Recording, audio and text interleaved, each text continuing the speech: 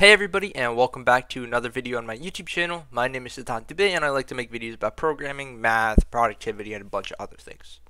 Today we're going to be talking about the Fibonacci algorithm, or the Fibonacci numbers, and how you can calculate them quickly programmatically. Now, you've probably seen these two examples when you started programming and you were learning about recursion, iteration, and time complexities, and which one is faster, and they're both not fast enough for us. But before we talk about that, let's just get a quick reminder of what the Fibonacci numbers actually are. The nth Fibonacci number is the sum of the n minus first Fibonacci number and the n minus second Fibonacci number. So you have 1, 1, 2, 3, 5, 8, 13, 21, etc., etc., etc. And we want to calculate that. Now naturally, the first thing you saw, one of the first things you probably did when you started learning recursion is to calculate this recursively, right? This is a recurrence relation, and you can calculate it recursively because you have your base cases right here. So here we have it, the recursive one, the recursive version. You just check for the base cases, otherwise you recurse, and this is a very slow algorithm. Its time complexity is big O of phi of n, which is cool, but it's way too slow for us, right? It would struggle very much so with large numbers.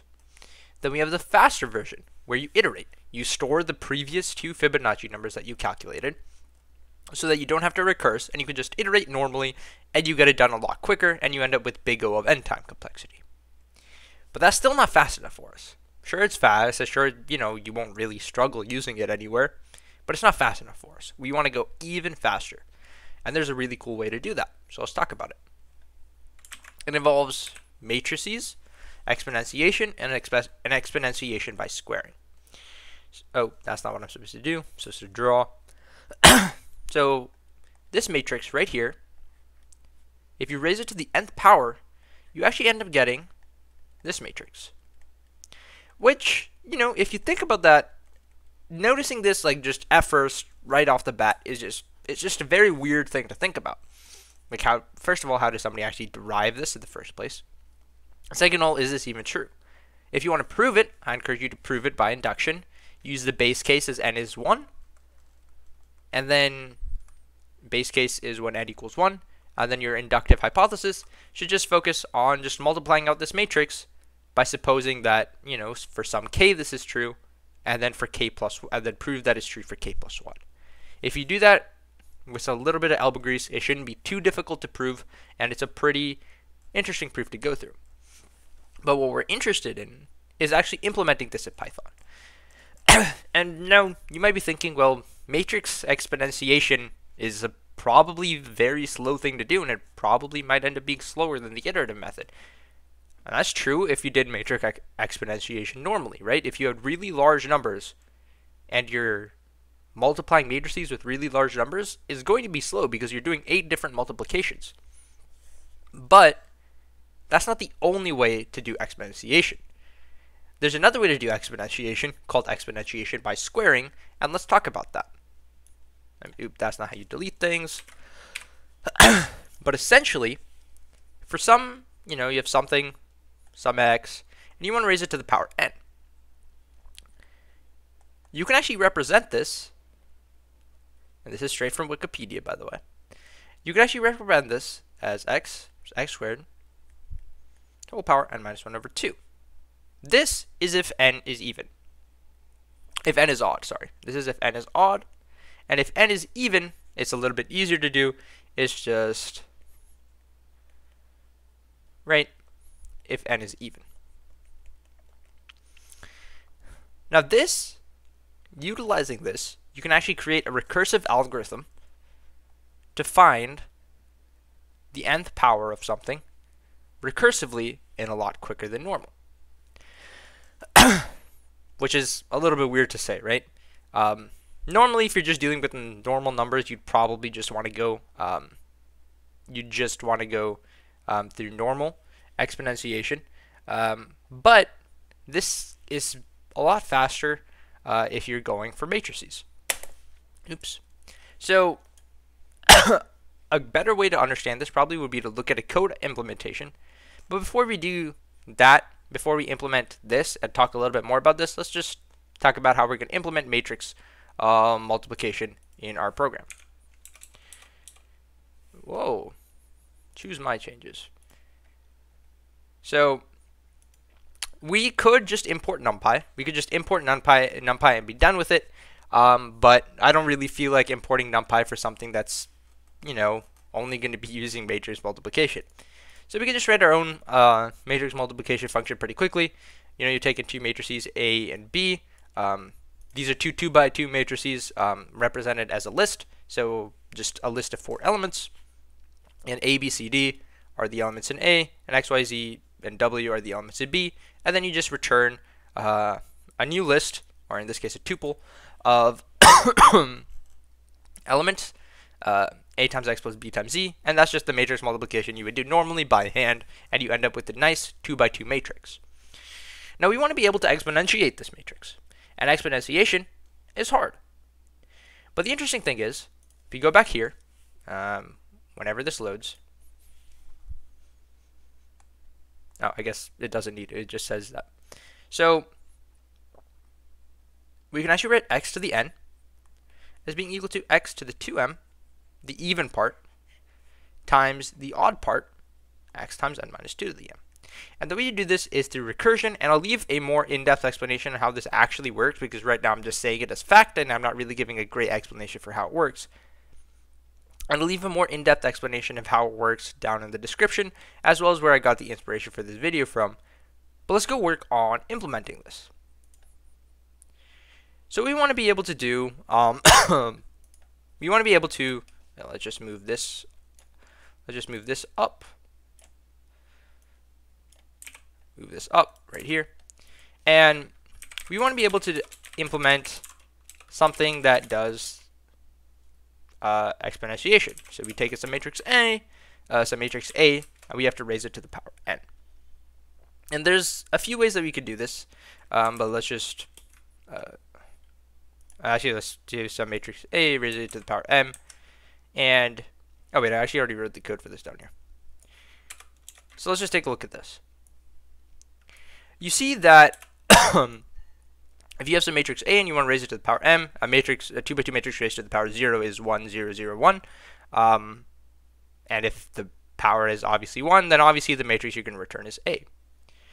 Otherwise, you store another matrix, A, and this is going back to what we have here. And for some reason it didn't save. I don't know why. Actually, wait, did I delete it? I might have deleted it. But essentially, you're going back to what you have here, to the m, and x times n minus m to the minus 2 to the m. So what we're going to do is we're going to do this, and we're going to break our matrix multiplication into two separate our matrix exponentiation into two separate matrix exponentiations, and then multiply them to save on operations. So we go back, and we just create another variable b. That's the matrix. N equals 2 because again we're dealing with squares. And while 2 is less than the current power, you want to multiply these two matrices together and just repeatedly square them until you get to where n is equal to m. And that's how you do exponentiation, by squaring, through repeated squaring. And then you just take the remainder of whatever's left. Again, that's going to be the x. That's going to be the x to the power n minus 2 to the m. You have the remainder. You take the remainder of what you have, and then you multiply the remainder. You multiply the remainder, x n minus m over 2. Shouldn't use an x there, but okay, x times 2 to the m, and this should be 2 to the m as well. You multiply those two together, and then you end up with a very nice, quick little algorithm to find the nth power of a matrix, of a 2x2 matrix. Obviously, you could try and generalize this for other matrices, but in the meantime, we're just working with 2x2 matrices. Now, obviously, that's all cool and all, but how do we actually apply this to finding the nth Fibonacci number? So what we're going to do is let's just say f1, and we're going to call this the matrix that we begin with is 1, 1, 0, and we're going to raise this to the nth power. So fast fib, we just take in some n, and all we really have to do is just return the matrix power of am of fn to the n. And that's it. So let's test this out. Fast fib n, print fast fib of, I don't know, just go 3. What's the third Fibonacci number? This should be 2. It should say 2.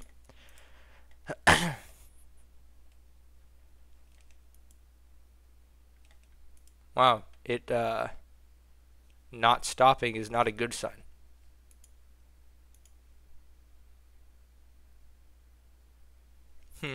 See, do we actually break this recursion properly? I think we do. Pretty sure we do. Maybe Replit is just breaking for some reason. Let's just go back and test Replit. If it loads,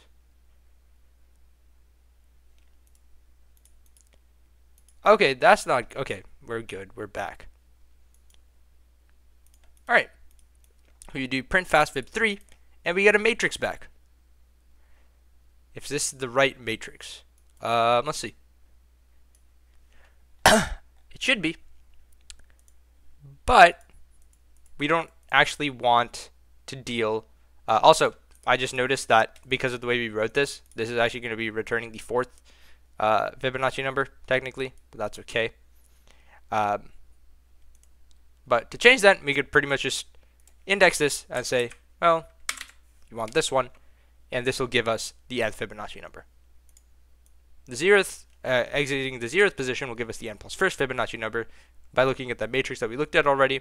So we just do this, and we get 2. And now let's find the 3000th Fibonacci number and see how long that takes us. Very quick. What about the 30,000th Fibonacci number? Also very quick. If you tried finding it with the very slow Fibonacci algorithm that we already wrote, even finding the 300th number would probably take a while. Let's just comment this out and run this again. Stop. Run. You can see that it's struggling to find the 300th Fibonacci number with the very slow algorithm we have here. Right? But maybe that's unfair. Maybe you should compare it to the iterative version. It finds 300 quickly. It finds 2,000 quickly.